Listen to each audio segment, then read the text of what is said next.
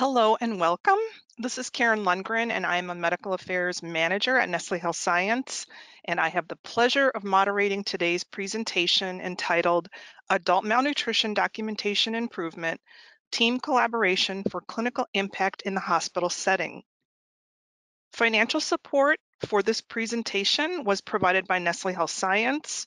The views expressed are those of the presenter and do not necessarily represent Nestle's views. The material is accurate as of the date it was presented and is for educational purposes only and not intended as a substitute for medical advice. With that, I am very pleased to present today's speaker, Therese Scollard.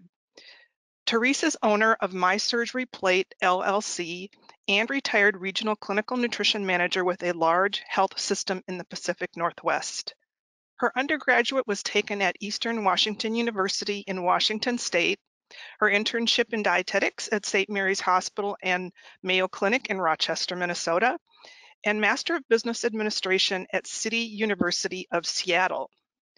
Therese's focus is adult disease-related malnutrition and sarcopenia, surgical nutrition optimization and recovery, using nutrition informatics to reduce malnutrition, malnutrition documentation, nutrition-focused physical examination, and education for hand grip strength examination. She served on the malnutrition work group that created the 2012 Academy Aspen Consensus Characteristics of Adult Malnutrition. She is a member of the Aspen Malnutrition Committee, and she is a commissioner with the Commission on Dietetic Registration and is a recipient of a 2020 Excellence in Practice Management Award by the Academy of Nutrition and Dietetics. So a big welcome to Therese Scollard. Thank you, Karen, and welcome everyone. Thank you for taking the time today to attend this webinar. I really appreciate Nestle for supporting this education and hope that it will help you in your daily work in dealing with malnutrition documentation issues. These are my disclosures. And these are our learning objectives today.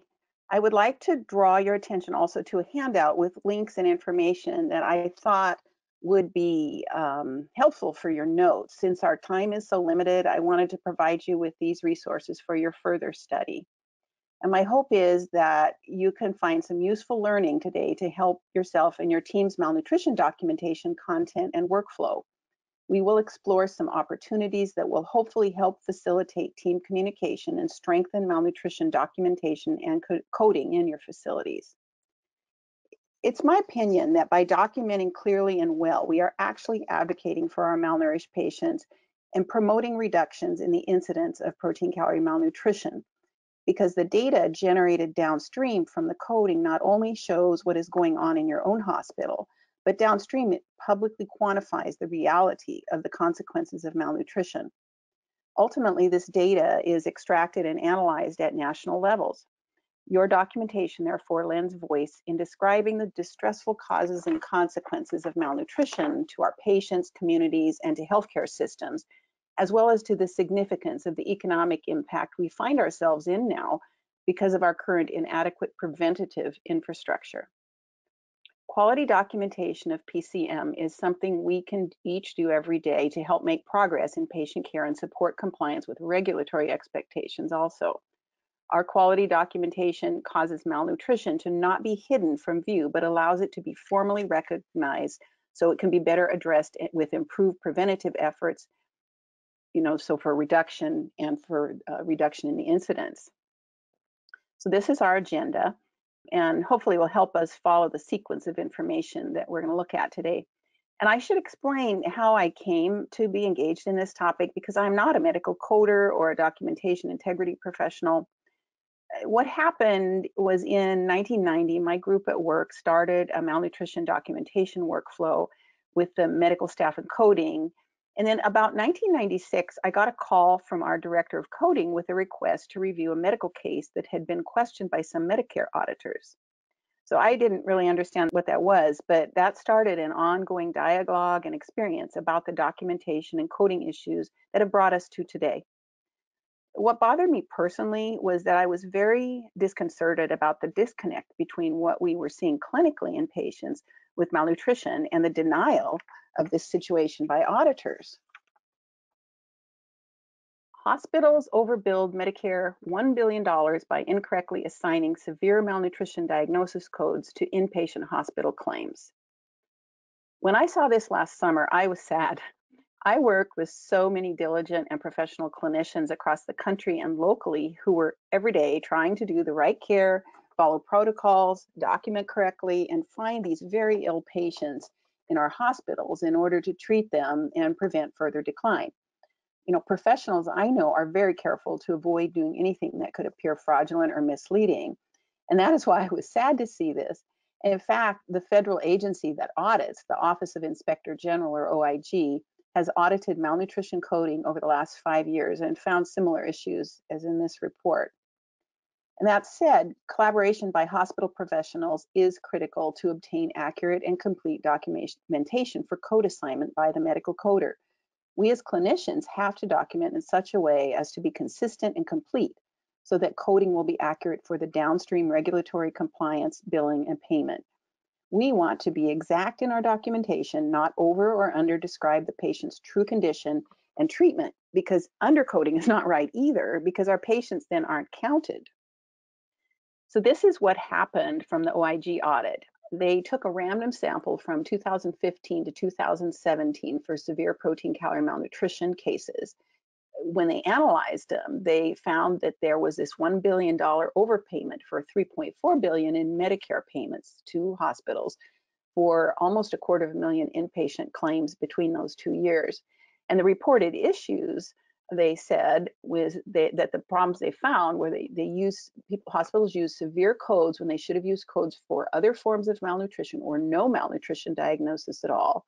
And for these claims, hospitals provided medical record documentation that did not contain evidence that the malnutrition was severe or that it had an effect on patient care.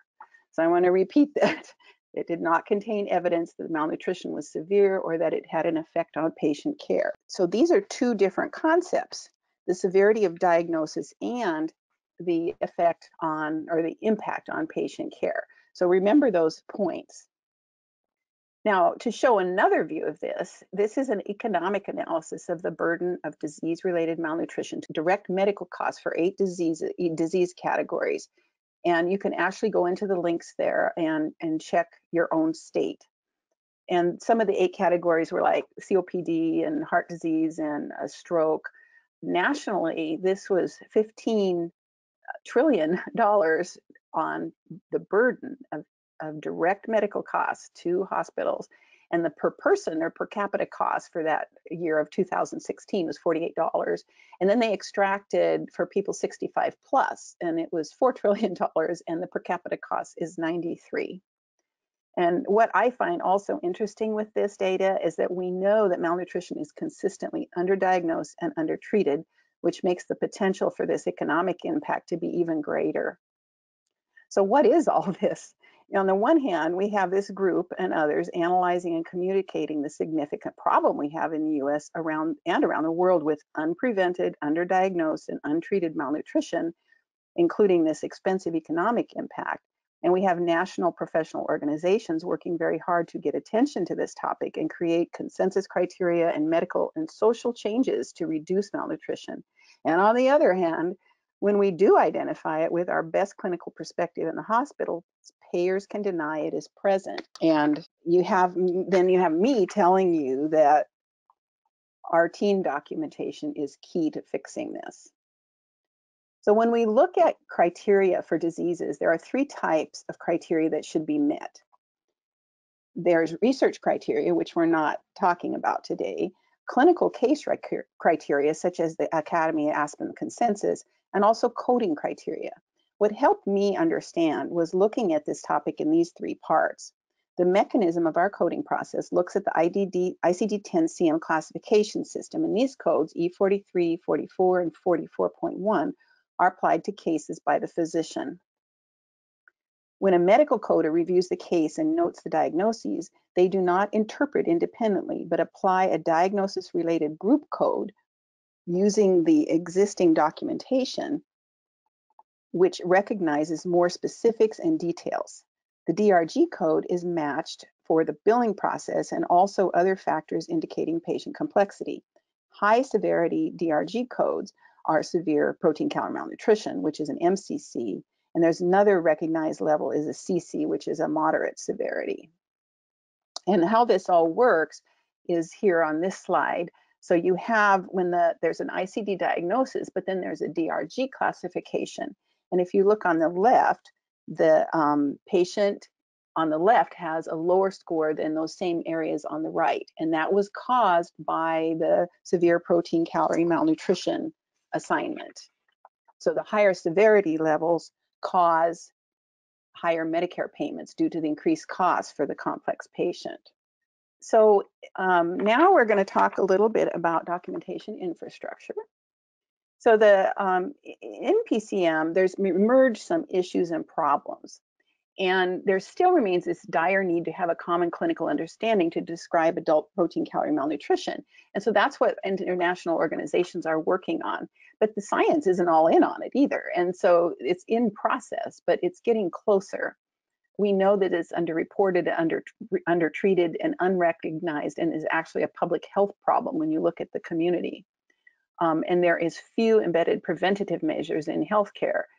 You know, people just don't think about it until it's an extreme case often. Malnutrition is viewed as rare and an acute event, which, you know, if you work in a hospital, it isn't rare at all.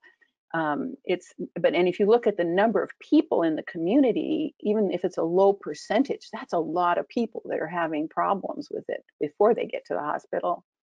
It's not always followed reliably as a clinical problem once it's diagnosed, especially in transitions of care. Patients aren't flagged with everybody seeing the patient doing something or paying attention to that. We know that it's sporadic or no insurance coverage for ambulatory prevention. And there's a lot of iatrogenic clinical practice that's still in place. I mean, I know all of us have issues with meal records getting recorded and weights getting recorded and things like that. And we also have this issue of who owns the nutrition problem, especially for complex patients, because they have so many doctors, and one doctor will think, well, the other doctor is following that. And we're not really optimizing, I don't think, the use of the EHR for actually integrating patient dining information. Some of these sophisticated systems are able to do such things, and there's not been a lot of work done on that, but it's a huge opportunity for the inpatient side that we can actually use data from the dining services, because some of them have such good nutrient data. And then the CMS reimbursement parameters aren't known always, and they sometimes can, I think anyway, be applied erratically by some auditors. So when we layer the EHR documentation on top of that, one of our foundational supports is the nutrition care process, which supports our patient care, CMS, and other regulatory expectations. Another critical feature of the EHR is the use of structured data, also called discrete data. This is so important because it allows data to populate other areas such as notes and templates, and to see sequential data from the past on the same topic so that you can see changes clinically or as a consequence of your treatment. The data can be pulled into notes and summary templates, which is really helpful in reducing the need to rewrite the same content multiple times, and it also prevents content errors. I really encourage clinicians to work with their analysts, coders, and teams to explore and optimize their EHR functionality. Sometimes the dietetics team, for example, is not even aware of the depth of the functionality that could reduce clicks and repetition, and it takes a lot of work to sort all that out. So the NCP is a comprehensive nutrition assessment performed by a dietitian. This is a critical point, and the coding process relies on the content for detailed and comprehensive evaluations. Evaluations are required for regulatory agencies and support the physician by providing detailed findings to consider in their medical diagnosis. What words we use and describe, has another benefit as well, and that is having to do with higher levels of international naming systems. The user-facing nutrition terms we use are mapped to federally mandated standard terminologies, including SNOMED and LOINC. This is really important and why we need to use the nutrition care process and terminology and build these terms into our nutrition assessment templates. This does not have a direct impact on coding, but I bring it up to support the concept of a comprehensive nutrition assessment and the important recognition of dietetics practice, which does impact coding. So to refresh, the Academy Aspen Adult Consensus of Protein Calorie Malnutrition is structured around this etiologic concept and is the foundation information, actually the foundation metabolic information that was used for the Academy Aspen Consensus that recognizes PCM in 2012. You can see that at the top there's case finding. Case finding occurs, and then it is determined if the patient is experiencing an inflammatory metabolic process or not. If not, we move to semi-starvation or starvation. And then if there is an inflammatory process, we have either a chronic or an acute type. And we also, the consensus characteristics include these 6 features: weight loss for both for severe and moderate forms, weight loss, inadequate energy intake, loss of muscle mass, loss of sub-Q fat, fluid accumulation, and a functional measure, and grip strength is often used for that. And then we have these types: severity, duration, and characteristics. So we've got the 3 types. We've got severity. These are all important pieces of data. And then we have the clinical characteristics, and the factor of time. And time is so important in nutrition, as we know, because of nutrient depletions and demands. And then we have these clinically significant events that occur on people. So we're trying to document all this and make sure all these features are included. So what happens to my notes after you write them? So with that background we just talked about, I'm going to go through what happens. And if you thought you were mostly documenting to teams on your patient care unit, it may be unexpected to know that you are also documenting to many others, and actually probably more people than you are on your unit. All these professions have standards, the professions have standards, and the agencies have standards and regulations, and we're all accountable for all of that. And we need to support all these activities so that we can get really good records of what is going on and the cost, like I said before. So to review, this is a general flow of what happens to our assessments and data. So the clinicians write their documents. In real time, there is a profession called documentation integrity specialist or documentation improvement specialist. This is a profession with standards and a very complex way to get to be one. And they actually review charts following certain rules while the patient is in the hospital. And they're wanting to make sure in real time that there is adequate evidence and clarification of the diagnosis. And once the patient's discharged, the medical coding picks up the records, and they extract and assign the DRG codes and then many other things, and they drop the bill. And they usually are part of the facility compliance department a lot of times, because there is a whole group of people who watch all this to make sure the hospitals are doing correct work. And then once the chart is gone and actually the reimbursement probably has been received, there's a group of professionals that are hired by contract by CMS, and they're called recovery auditors, RAs, or they're also called recovery audit contractors, RACs. And they review the case and decide if there's evidence for the diagnosis and if the care was proper, and they accept it or they can actually deny it. And they reject the case, and if they deny it, they send it back to the facility. And the facility reviews that, and the facility can respond and tell why the case was actually coded right. And so they can have a back and forth, and there's several tiers of this discussion and appeals on why the case may have been accepted, may have been rejected. And then at some point, CMS has a place where they can actually go to the level of a judge. And I was in a situation years ago that we decided not to go to that level, but they can. And it's really nice that there is appeal process, and the hospital compliance departments have policies and rules and how all this works. And so here's a summary of it again. There's a comprehensive nutrition assessment and the nutrition diagnosis by the dietitian, the physician assessment, and the medical diagnosis.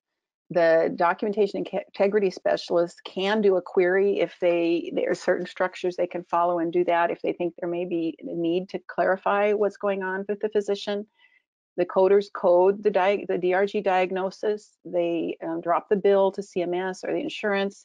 The bill's paid, and then the auditors conduct their audits and they deny, or they can actually reduce the DRG code too. If you said it was severe and they decided it wasn't, they could make it a moderate.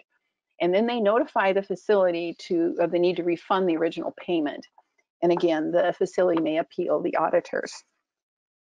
So the audit contractors, here's another summary of them, and they are, that was that's kind of the local individual case, and then the federal government looks at a number of cases like we had in that first slide, and they audit the records for documentation and coding that may be considered fraudulent, and they want to assure proper payments, and it is our tax dollars, so nobody wants to waste them.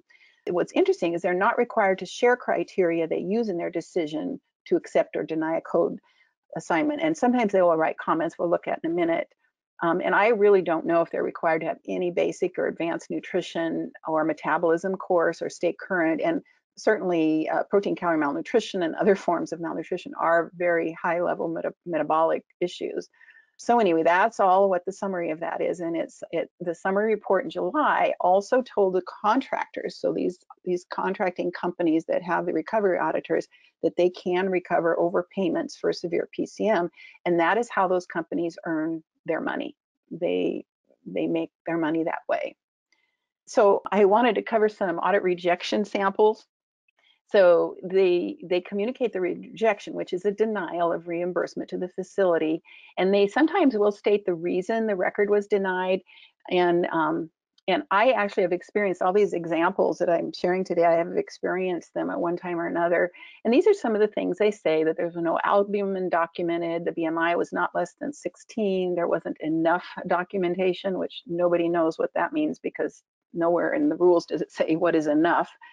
And they didn't have any malnutrition at all, which, like a clinician's going to waste their time on that. And malnutrition didn't impact the length of stay, or they had a form of malnutrition, but it wasn't the coded form. So the facility reviews the record, this denial, and they can make an appeal again. And often, sometimes you may have been called, a physician or dietitian will be called to review a case. And I have had that happen, and it is very, very interesting. And this was one example. This was a while back, but I was really upset about this one. And so when I'm asked to review the case, I pull out my references and I go through what was done wrong. And this was an interesting one because they kind of use Aspen criteria and GLIM criteria against one another, which tells me they really don't understand, the intentions of that. But this was quite an elderly person, almost 80 years old, and their BMI was under 18.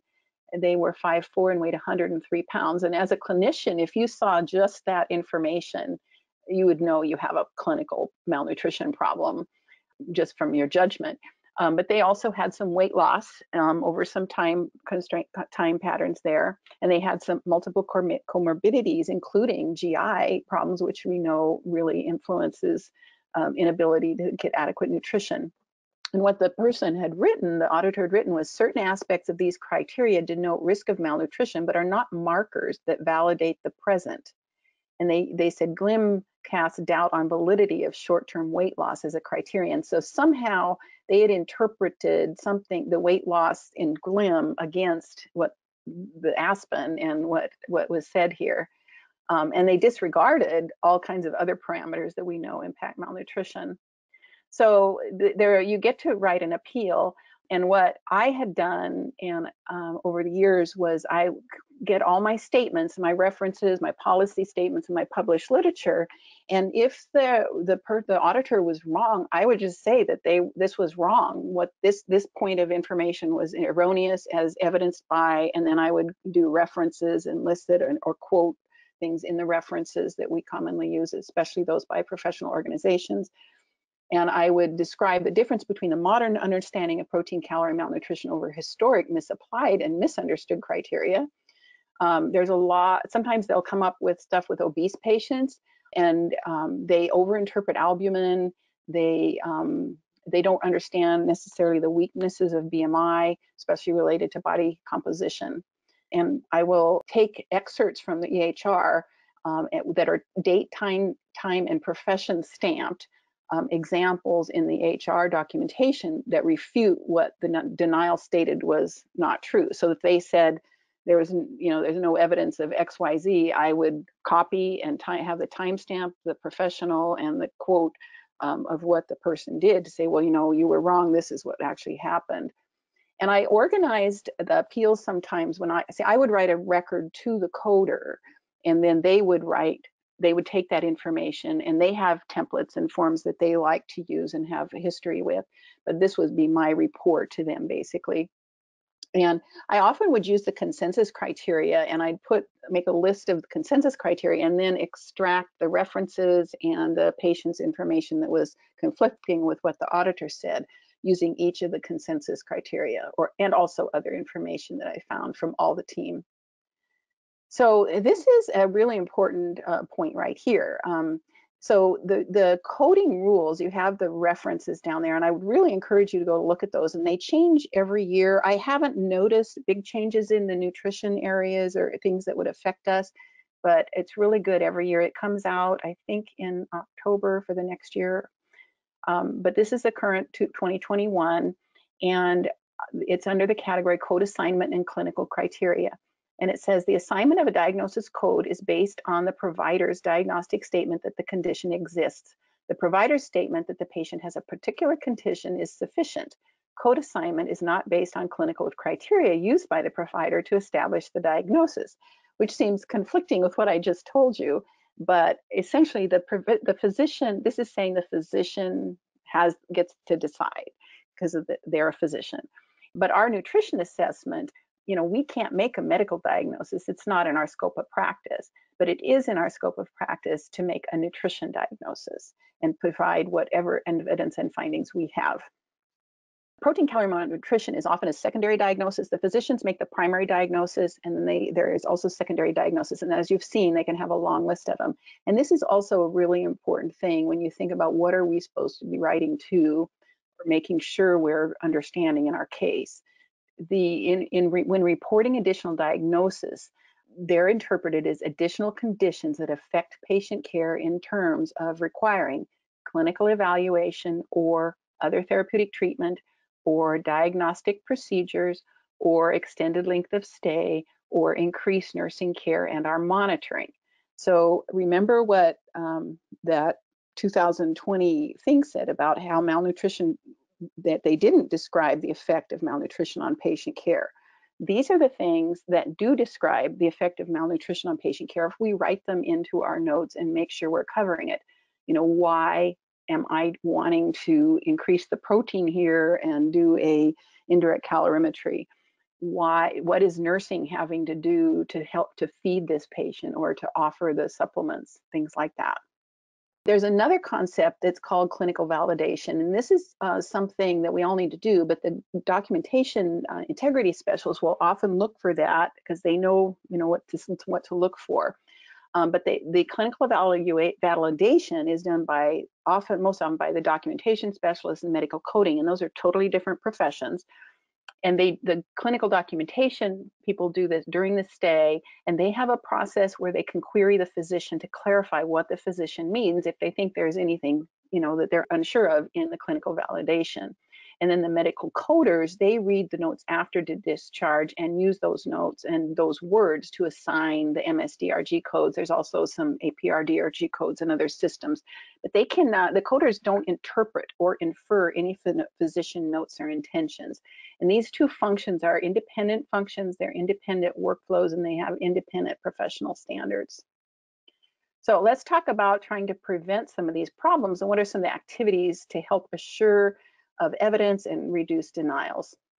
Now, the idea of high quality documentation, these are some words that I've seen written when that area is discussed. Legibility, which has been really helped by the EHR, reliability, clear, complete, consistent, direct, timely, and precise. So that's, at the top of our brain about what we're trying to do. So I've come up with a list of preventative activities potentially that can help organizations address this. So using the professional literature-based definitions and clinical indicators is really strong.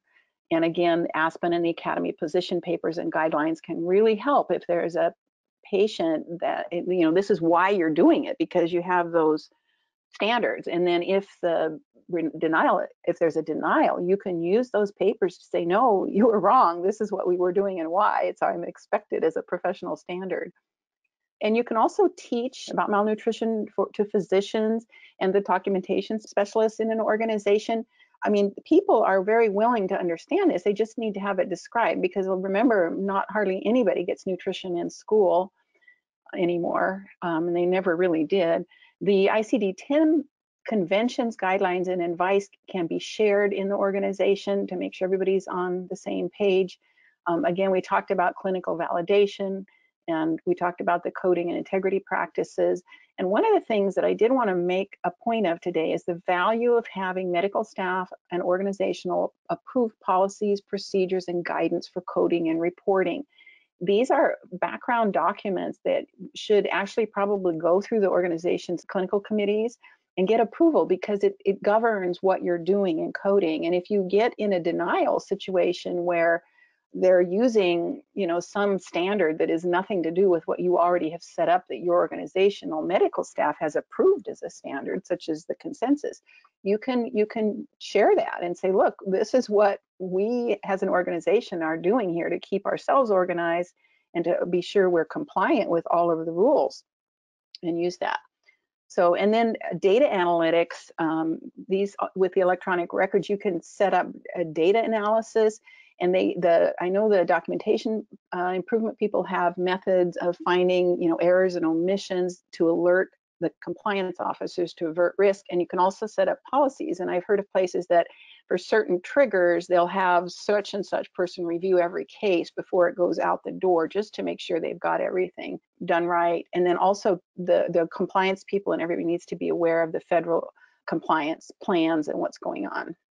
I wanted to talk about GLIM because that one case, for example, they were using it against it. And I know there's been a lot of discussions about this and a bit of confusion. And so I wanted to review this. This is my understanding from reading and studying and talking to people, just to make sure it is in its a proper place. So GLIM is a framework developed for use by clinicians who may have little nutrition background and who may not have access to registered dietitians who can perform a comprehensive nutrition assessment. It's not intended to be or replace a comprehensive nutrition assessment, and professional organizations in the US are not advising it to replace the consensus with GLIM.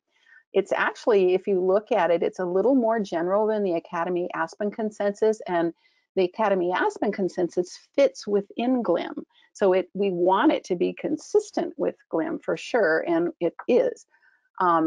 Everybody is looking for ongoing research for core diagnostic criteria for a global consensus on what is malnutrition. And so GLIM is not in conflict or intended to overshadow or replace the consensus, at least here in the United States.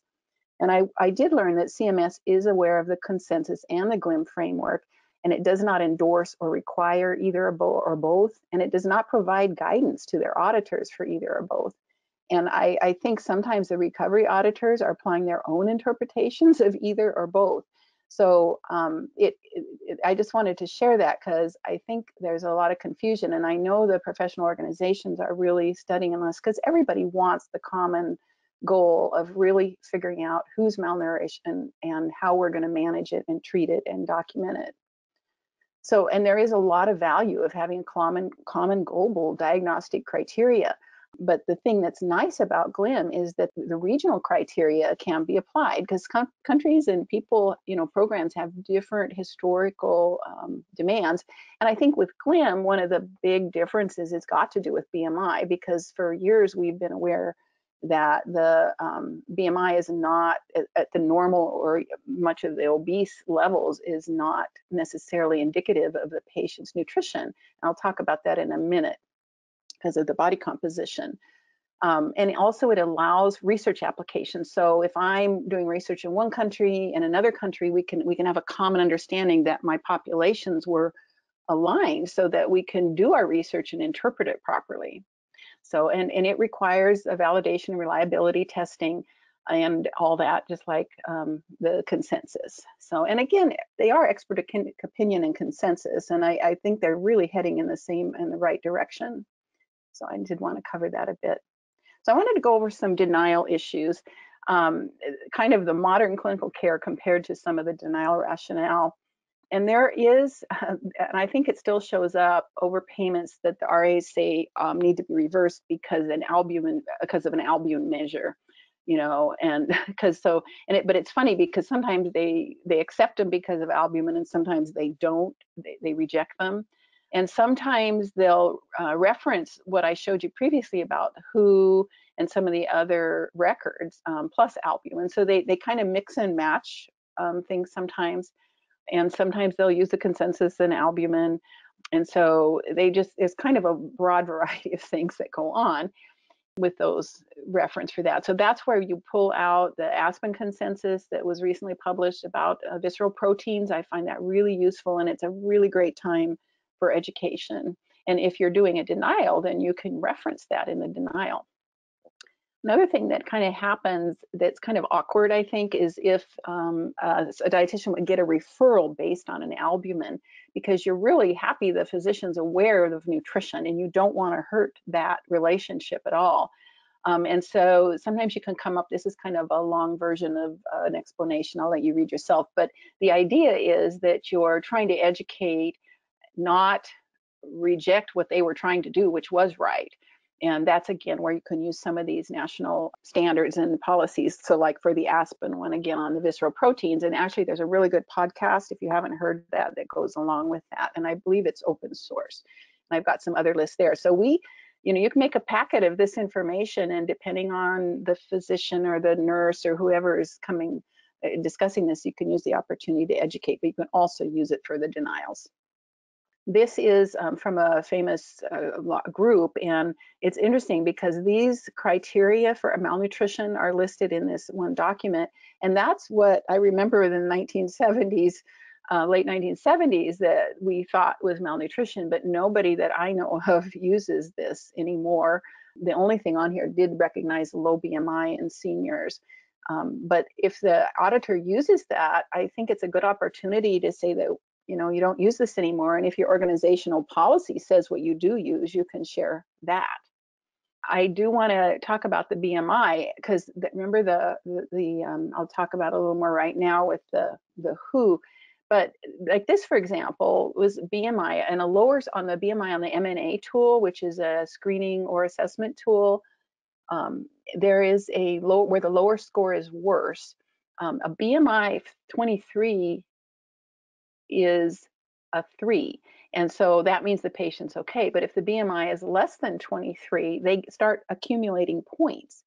And if you look at the BMI and all-cause mortality, you can see that for older adults less than 23, and Aspen also has some statements on that. I think it's 22 or 23 also. So be aware of that, and you can convey this information if they say your patient's not malnourished because their BMI is not 16. And if you wonder where that comes from, the severe malnutrition comes from the World Health Organization in a book that is a manual for workers that is used in refugee camps. And this was published in 1999. And there's a very brief paragraph about adults in this document. And this is where that low 16 BMI comes from. And I think that any senior that's below 16 is way, way, way worse off. And regardless of where they live, but they're basically saying your patient's not severely malnourished because they're not a 16 BMI. So this is inappropriate to use this document in developed nations with health systems that aren't, they're using a refugee camp standard for a modern health system. So I think that can be pointed out. And the other thing that can be pointed out is all this work that's being done on muscle mass. And on the left, we have obese patients with different muscle mass, but the same BMI. And on the right, we have a different BMI with low muscle masses. And you can see there's a broad difference in people. And this is showing the low muscle mass is showing up in morbidity and mortality.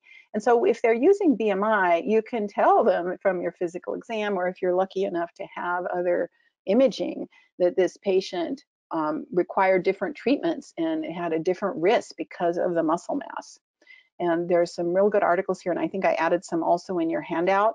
But these are good things to talk about if you have a denial. Now, I've got some suggestions, and there's really no guarantees, but we'll go through those. And again, facility coding guidelines, creating coding guidelines for your organization, authenticating them through your committee approval process and everything is really important. And that will be kind of a backbone that you can use. The EHR functionality can help with your documentation. Really learn it. You can do a lot with it. And sometimes I found that we didn't know that we should have been doing something, or we didn't know that we should have called somebody and said, help us. We have a workflow problem here. Is there any functionality that can help us?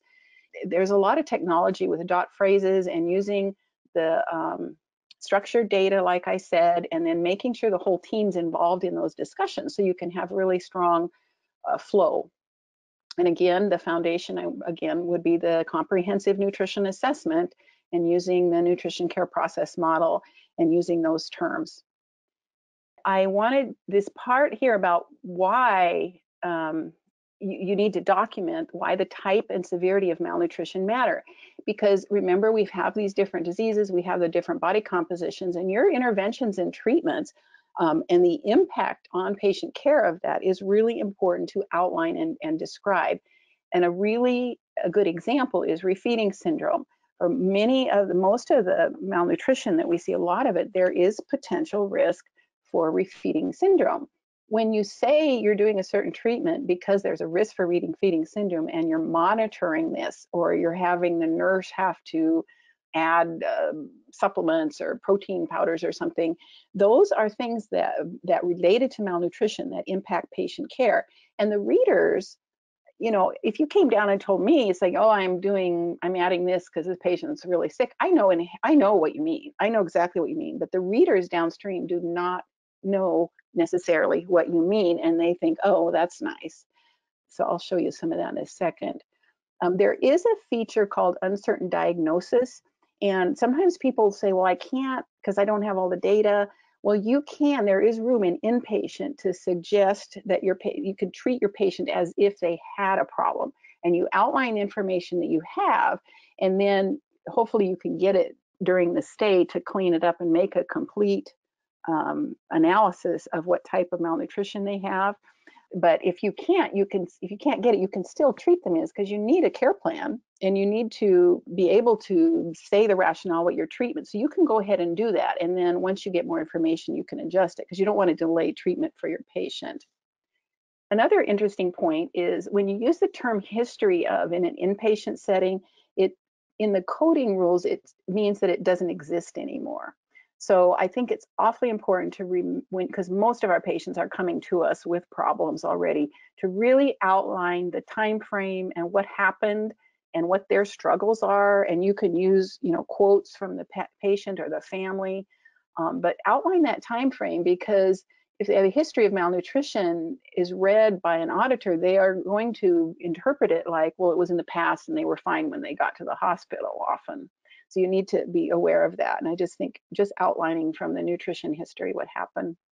Weight errors are a big problem.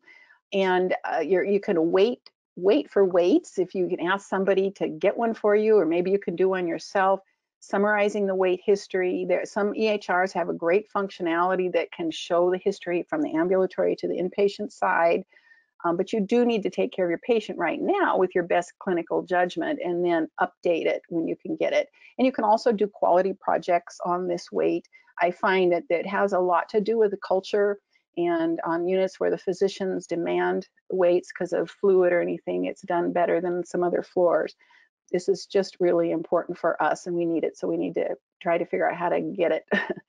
In our documentation, we need to clearly describe nutrition gaps. Here are some things: state the nutrient targets and why the targets exist. Measure them in actual numbers and percentages, and specify that your intervention is to reduce this gap. Because again, everybody on your unit will know what you mean, but the people downstream may not without specifying it. Mathematics is really useful to quantify intake, weight changes, and time frames. It's just all really important. And I know this sounds like a lot of writing, but I think when you really think about it, work on it, maybe you can use the structured data to make it more easier. So I wanted to give you some real quick examples, what I think are stronger documentation, because weight loss before admission, I know that's a problem.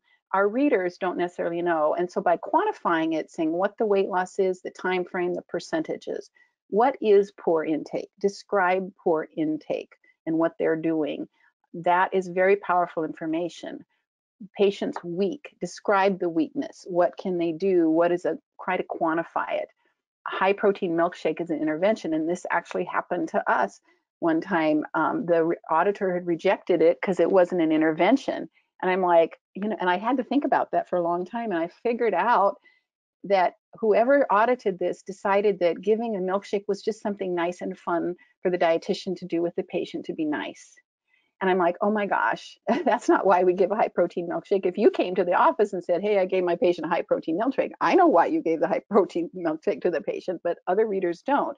So if you can put it into nutrition specific terms by why you did it, how it compared to the goals. I have a sample there, it adds 20 grams of protein. They're needing 9, they've only been getting 50, things like that really are important. And then there's some comments about albumin, because people are still, even with what you do, they're not going to understand it. So maybe describe that in starvation state metabolism, yes, they will have a pretty normal albumin, and because people don't understand, but you can describe that. Obese and weak, it would probably be better to describe what you uncover in the physical exam, and also that the patient is so weak they require nursing assistance to eat or to drink, because those, again, are how malnutrition impacts patient care. For high calorie and protein needs, you can say that too, but if you put in what is the target, what's the deficit, what's the difference, and what am I doing to fix this, and why this is bad, they're not going to heal. If you can describe any of that, and I got wordy there for this slide just so you can read what I'm saying, understand what I'm saying, but those are really important things. And then also the term malnutrition itself, there's lots of different types of malnutrition, and we're talking about protein calorie malnutrition, and we're talking about specific etiologies of that. So spell that out a few times in the note. I know it's a lot of long words, but if you spell it out a couple times, then it's there, and then maybe you can just use the term malnutrition in other spots. COVID has been really a struggle for everybody to get adequate evidence, I know, but all you can do is the best you can do. And I know maybe people have asked for other people's eyes that are going into the room to help, but these people are high risk for acute inflammatory type of protein malnutrition, and sometimes people don't think that's real. They don't understand that it's a huge metabolic change. So describe it. Connect clinical information and interpret the information for your downstream reader. I mean, why are we applying an intervention for the downstream reader so they can understand it? How malnutrition has impacted the patient's abilities, on their ability to care for themselves, on their functional ability. You can create nutrition care process templates, smart phrases, etc., in the electronic record, and educate the patient, and include direct information about why nutrition is critical for their condition. For example, if you're educating somebody because they have a surgical wound and nutrition will impact their surgical wound healing, it's good if you can write something like that, because the record then will show that there was a problem and you had an intervention and the rationale for it and why it was important. And then finally, you can work with the analysts. I just can't say that enough. They're just brilliant, and they have very clever, creative ways of helping dietetics and others connect all the nutrition information. So in summary, I would like to encourage everybody to document all their available evidence, make a really strong case for your patient. When the BMI is low or pertinent, go ahead and use it. And if it's normal or high, you may need to describe the lean mass issues with that and the connection to inflammatory diseases. Make the connections for the reader between your clinical information and what the coding information needs. Make sure to connect with compliance, coding, and documentation, and professionals have interprofessional education and communication. It's just so interesting, and I just love working with the people that we, when I was working, had access to. Policies and procedures. I can't emphasize that enough. I really think that protects you. And then when you have a denial, you can invoke that. Make sure you can do chart reviews to help everybody, even do peer chart reviews to help make sure everybody's trying to do the right thing. Educate and teach, and discuss metabolism in the teaching rounds. Go to grand rounds. Ask to be a speaker at some time on your topic. And I also, the industry, there's a lot of industry that does different continuing educations on coding as well as nutrition topics that can help enhance everybody's understanding. I would encourage everybody to appeal every rejection if it's clinically justified. Many times I contacted our compliance and coding people. I said, if you have one, you call me. I really want to go through that, because I wanted to see what was going on, but I also felt very strongly that these patients that with this malnutrition should not be lost or ignored. And then finally, make sure you have adequate evidence to support your diagnosis. So I will now turn that over back, and I appreciate your time and interest, and I really hope this is helpful. Thank you.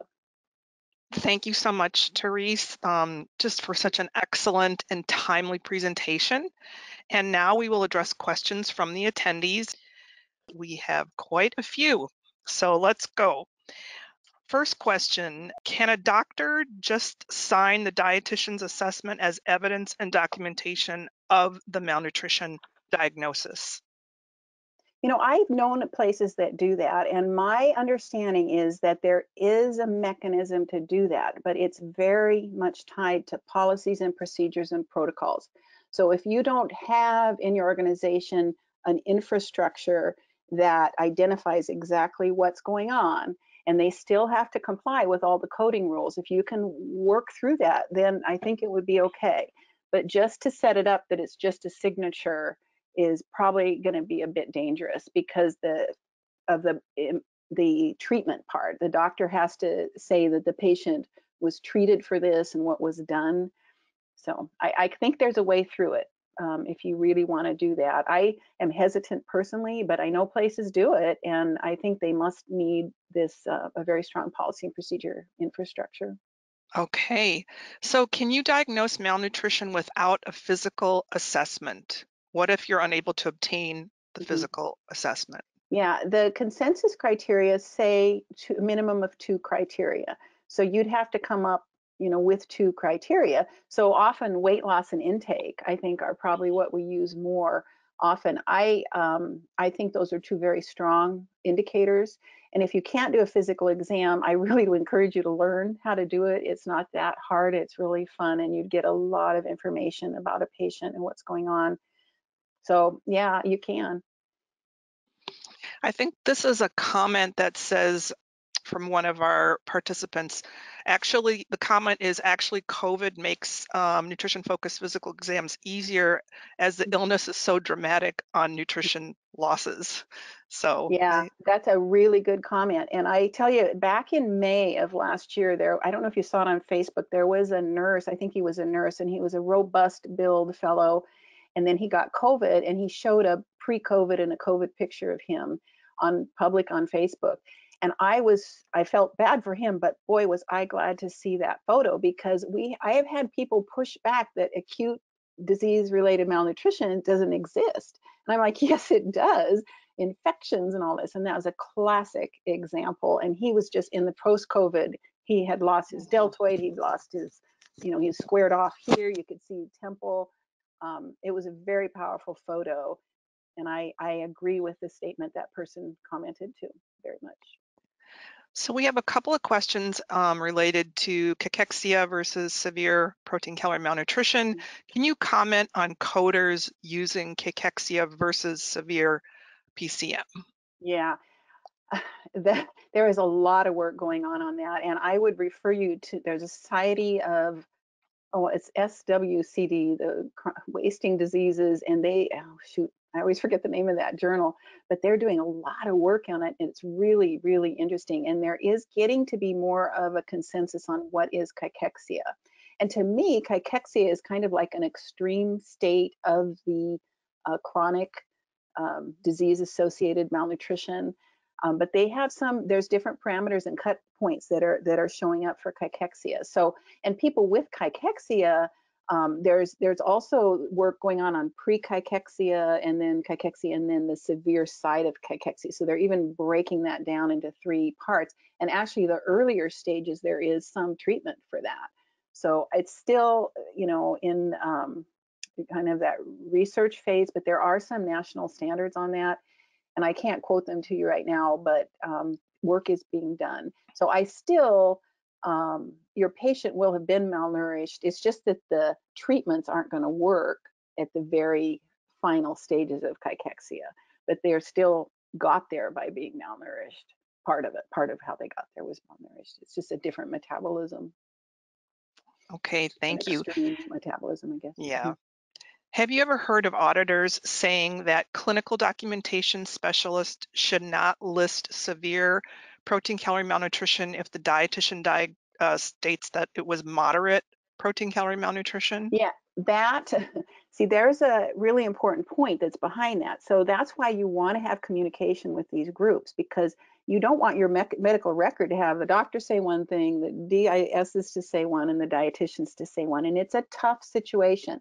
So one of the things that I think helps is to have meetings with and educate each other.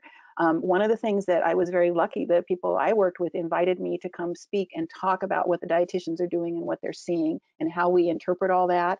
And I also invited them, the documentation specialists, to contact me if there was any questions, because we really do need to try to sync this up. Because it doesn't help if you have that going on in the chart, because the auditor is always going to go to the least serious problem. So I think communication and education, and and sometimes people do stuff that's may not like to be done, and you have to work through that. So it's a tough one. I think the EHR can maybe help with some of that too. Oh. Okay, I think we'll be able to take just a couple more questions. You had a slide including a sample internal message or communication on albumin. Mhm. Is that message included in the dietitian EMR note, or is it intended to be sent privately to the provider? Yeah, I think we did both. I think that one we tended to use more privately, because you would, if you were going to include it in the record, you wouldn't want it to look conflicting. So I believe Okay, we set that up for more private communication. But we okay, still wanted to appreciate the other. I think some of them, actually, we did put them in the chart note too, because we wanted to recognize what they were trying to do, and make it positive, because it mhm, was that they were hearing. It's just this patient wasn't malnourished based on an albumin. exactly. And I think this might be the last question that we have time for. There certainly are many, and I wish we could get to all of them. Can hospitals discuss their medical standards of using the Academy Aspen criteria with their payers? Yes. In fact, that is something I think people really need to look at. What you could do is, I would describe it as negotiate with your payers, because there's insurance companies as well as CMS, and the DRG system in regular non-Medicare insurance can use this too, and sometimes they'll deny it. If you had your program outlined, because your medical staff really is the authority with this, and the medical staff, working with the teams, decides we're going to do X, Y, and Z, there is no reason they can't go to the insurance companies and say, look, this is what we're doing. This is malnutrition. Let me educate you. I mean, a dietitian, I'd go talk to an insurance company and tell them this. I'm sure there's a lot of dietitians that would. And you can discuss it with them, and that might help. Honestly, years ago, one of the cases came through that I was just appalled at. The patient was really malnourished and it had been denied. And I called up one of our coding people and I said, this is ridiculous. What can I do? And she actually gave me the name of the business that was contracted to do the service to our organization. And I called them, and they can't really tell me anything, but I was able to tell them about the consensus, tell them about how controlled we are with our policies, and we managed it through our nutrition committee, that it was an organizational approach to keep us organized so that we can be compliant, and it was evidence-based from our professional organizations. And I did that. And I think it helped. It didn't hurt anything, but at least, and I sent them the records. I sent them all the references and the policies. So I think it's a good idea. It surely shouldn't hurt. Okay, thank you, Therese, for such an excellent and relevant presentation and so Thank you. informative. And I want to thank everybody for attending this session today. On behalf of the Nestle Nutrition Institute, we hope that you found this information useful to your practice. Thank you and have a wonderful day.